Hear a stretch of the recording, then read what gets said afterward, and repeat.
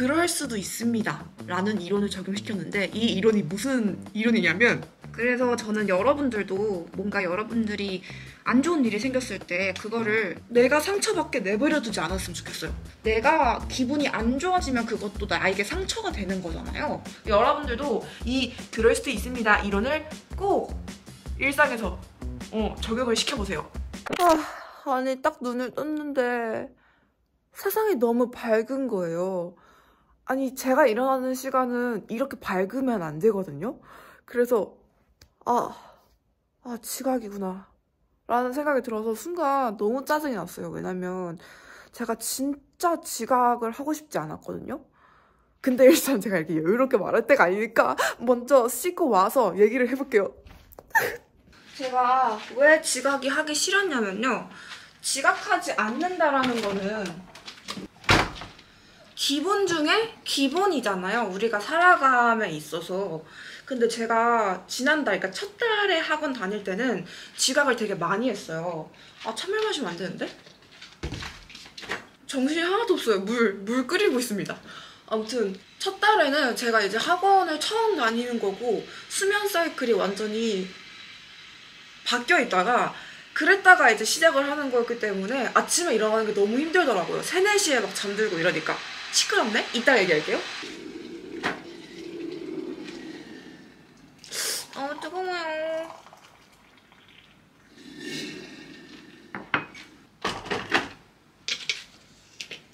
뜨거워서 놀랬어?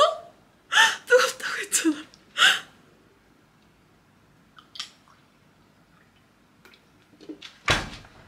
컵을 여기 올려놓으면 한시도 눈을 뗄 수가 없어요. 언제 미미가 손으로 떨어뜨릴지 모르거든요.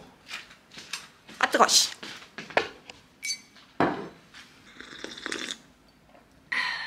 아침에는 여러분 따뜻한 물을 마시는 것이 좋습니다. 찬물은 몸에 해롭습니다. 저도 여름에는 찬물 마시지만 겨울에는 여러분 한번 트라이 해보세요. 굉장히 건강해질 거예요. 아무튼 지각을 진짜 하기 싫었고 그랬는데, 왜냐면 제가 이제 그 기본 중에 기본을 너무너무 잘 지키고 싶었거든요. 제가 학원을 제 돈 주고 제가 자발적으로 간다는 건 성인이 되어서 되게 큰 의미가 있잖아요. 1시간 다니는 학원도 아니고 5-6시간을 학원에 계속 있어야 되는데, 그래서 이왕 하는 거 시간 낭비하지 말고 진짜 제대로 해보자 라고 생각하고 절대 지각하지 않아야지 했는데 지각을 해버렸잖아요.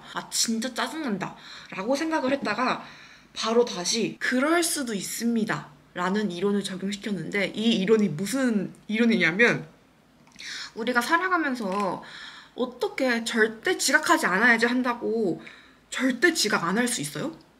안 할 수 없잖아요. 어쩔 수 없이 실수를 하게 되고 어쩔 수 없이 안 좋은 일도 생기게 되고 그러잖아요. 그럴 때 제가 적용을 시키는 건데, 물론 언제나 적용을 시키면은 부작용은 좀 있어요. 너무 합리화하고 너무 막 정당화시키고 막 그러면은 조금 부작용은 있지만, 저 같은 경우에는 나에게 조금 부정적인 영향을 주는 것들이나 또는 부정적인 영향을 주는 상황, 제가 스스로 한 일이 될 수도 있고 남이 나에게 그렇게 할 수도 있잖아요, 살다 보면. 근데 그럴 때마다 그 스트레스를 내가 온전히 다 받아버리면 얼마나 기분이 안 좋고 나한테 안 좋은 영향을 끼치겠어요? 그래서 저는 되게 예전부터 그런 일들이 생기면 이렇게 다르게 봐서 최대한 긍정적으로 생각해서, 왜냐면 나는 상처받고 싶지 않고 내 기분을 안 좋게 하고 싶지 않으니까. 그래서 그렇게 긍정적으로 생각하려고 하는 습관이 좀 되어 있거든요. 그래서 바로 또 너무 안 좋아질 뻔하다가 아니다, 그럴 수도 있습니다 이론을 적용시키면 괜찮다. 지각할 수도 있지. 내가 선생님이 아닌 게 미미야? 다행히도 저는 학생이잖아요. 지각을 한다고 해서 엄청 큰 문제가 생기지는 않는다는 거죠. 어노보 히팅가드 노워시 트리트먼트. 여러분, 저 이거 두통째예요. 그래서 저는 여러분들도 뭔가 여러분들이 안 좋은 일이 생겼을 때 그 감정들을 온전히 100%다 받아들이려고 하지 말고 다르게 조금 진짜 다른 면을 봐서 긍정적인 걸로 생각을 하고 내가 상처받게 내버려두지 않았으면 좋겠어요. 그 상처받는다는 게 말 그대로 막 연인과의 관계에서 받는 그런 마음의 상처일 수도 있지만 내가 기분이 안 좋아지면 그것도 나에게 상처가 되는 거잖아요. 저는 그런 모든 것들을 여러분들이 내버려두지 않았으면 좋겠어요. 그래서 우리 멘탈 건강도 굉장히 중요하잖아요. 무엇보다도 본인 스스로 케어를 더 잘하고 노력하는 게 좀 중요하다고 생각하거든요. 그래서 제가 오늘 아침부터 굉장히 짜증이 났지만 그럴 수도 있습니다 이론을 적용시키면서 좀 극복을 했다라는 거죠. 여러분들도 이 그럴 수도 있습니다 이론을 꼭 일상에서 적용을 시켜보세요. 오늘 저의 귀여운 아웃핏을 보여드리고 싶은데요. 여러분 이거 너무 미안해 있는지 몰랐어. 너무 귀엽죠? 그렇다면 자 요렇게 해가지고 겉에는 그레이 요 아우터를 입을 거예요. 아쉽게도 이거는 정보가 없습니다. 왜냐면 더 이상 팔지 않는 제품이기 때문이죠. 그리고 오늘 가방은 너무 귀엽게 이 노란색, 되게 연한 수채화 컬러 같은 그런 노란색인데 색감이 잘 잡힐지는 모르겠네요. 그래서 전체적으로 조금 컬러가 좀 칙칙하니까 이걸로 포인트를 좀 주고 싶은 거죠. 왜냐면 오늘 금요일이니까 금요일에는 뭔가 조금 예쁘게 입고 싶지 않아요? 저만 그래요? 몰라요, 전 그래요. 그래서 너무 귀여워 솔미. 예쁜 옷을 입으니까 또 기분이 더 좋아지는구만. 그리고 저는 이제 딱 나가면은 1교시 끝난 직후에 딱 맞춰서 들어갈 수 있을 것 같아요. 가서 오늘도 열공을 해보겠다. How about the next week we have a brunch together? Together? Oh, good, Yeah. good. Or go out or is it okay? Ah, good. Just I want to talk you guys more. Okay. You're 26? 27? 27. How about you? 24. 24? Wait, you're 23? 3, yeah, okay. 3. And when I wake up, the outside is so bright. So something wrong. 낙지모시 조개탕 그리고 역시나 별빛청하 그리고 귀염둥이 혜린이. 나중에 후회한다.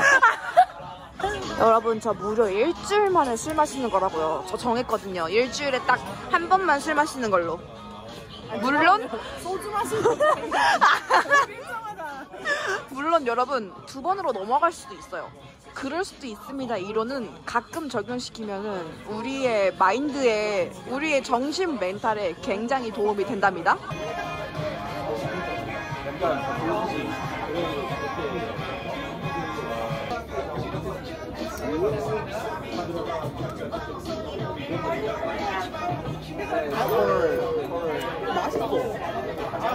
저희는 안주를 무려 2개나 시켰답니다. 저희 항상 술집 오면 안주 2개 시켜요. 무조건이야. 무조건. 1인 1안주. 이거는 제가 고른 거, 이거는 혜린이가 고른 거. 여러분 술집 오면 안주를 2명이서 2개를 시킬 수도 있습니다. 여기에도 그럴 수도 있습니다. 이론을 적용시켜야 한다고요. 여러분 너무 졸려요. 오늘은 월요일이고요. 지금 시간은 7시 40분인데 제가 알람을 6시부터 들었거든요. 근데 너무 졸려서 진짜 오늘따라 갑자기 제가 한 번도 알람 들으면서 학원을 가기 싫다는 생각을 해본 적이 없는데 오늘 진짜 가기 싫은 거예요. 그래서 학원을 가지 말까, 그럴 수도 있습니다 이론을 오늘 적용시킬까 했다가 그래도 내가 맨 처음에 마음먹은 거 지켜야지 해서 일어났어요. 대신에 오늘은 머리는 안 감을 거예요. 저 원래 항상 머리 감고 가거든요. 이럴 때는 머리 안 감을 수 있습니다 이론을 적용시키면 되는 거예요.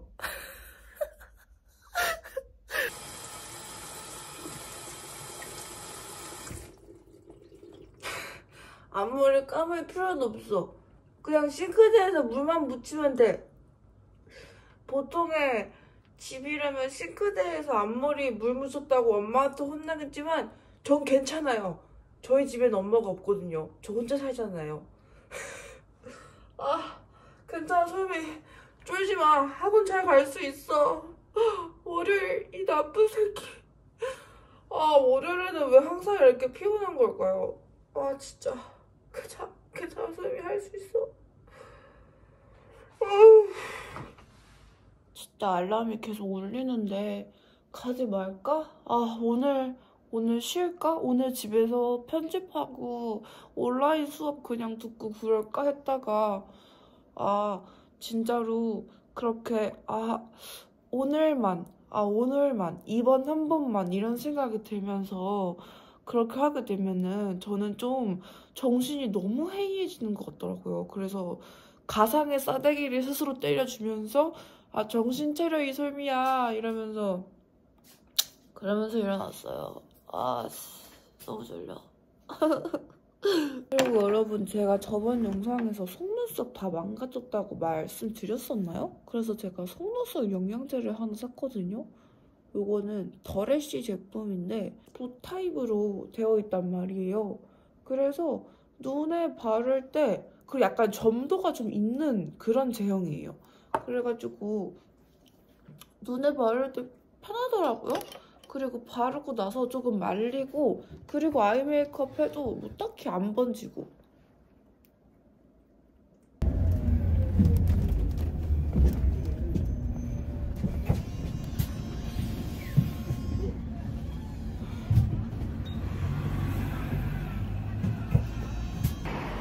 버스에서 내려서 집을 가고 있는데요. 제가 진짜 웬만해서는 버스에서 잠들지 않거든요. 근데 학원 다니고 난 이후부터는 버스에서 잠드는 일이 진짜 많아졌어요. 그 잠들었다가 하고 딱 깨.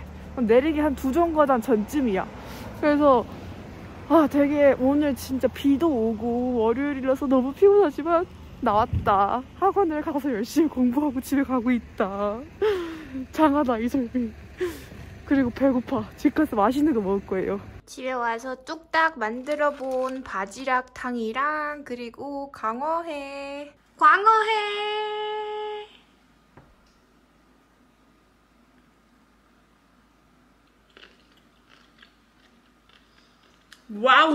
와우저. 학원 가기 싫었는데 열심히 가서 공부하고 온 그런 엄청난 보람이 느껴지는 순간이랄까요?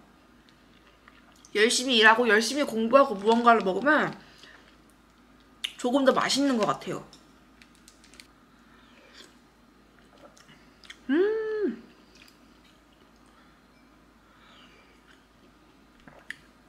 완전 청아 마셔야 될 것 같은 그런 안주야. 하지만 마시지 않겠다. 왜냐? 학원 친구들이랑 술 마시기로 해가지고 그래서 마시지 않을 거다. 여러분, 저 필라테스 너무 가기 싫거든요. 밖에 비도 오고 너무 피곤한데 진짜 가지 말아야지 진짜 마음 먹었다가 남자친구한테 딱 카톡 온 거예요. 제가 아까 6시 반에 필라테스 간다 했거든요. 그리고 지금 6시 20분이에요. 그래서 솔미 이제 필라테스 가요? 이렇게 카톡이 와가지고 그래. 내가 한 말은 지켜야지. 필라테스. 그래서 오늘은 굉장히 여러모로 뭔가 하기 싫은데 축축 처지는데 계속해서 끊임없이 아니야 솔미야 정신 차려라 이러고 있는 중이랄까요. 이야 여러분 필라테스를 끝내고 왔습니다. 진짜 오늘 하기 싫은 거 투성이었는데 끝까지 잘 해낸 이솔미 굉장히 칭찬해.